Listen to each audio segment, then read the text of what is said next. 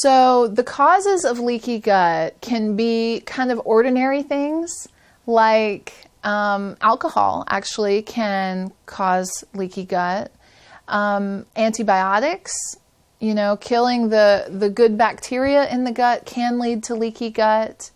Toxins or chemicals that we get exposed to every day, all of us, those things can harm that gut lining, which is a protective barrier that we really don't want it to ever be broken down or harmed. You know, chronic illness, really, just being sick could potentially hurt your gut lining.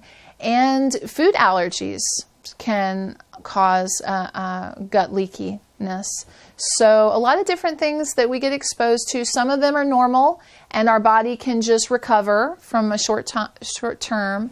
And some of them, if they last for a long time, it can cause long-term damage that is hard to recover from.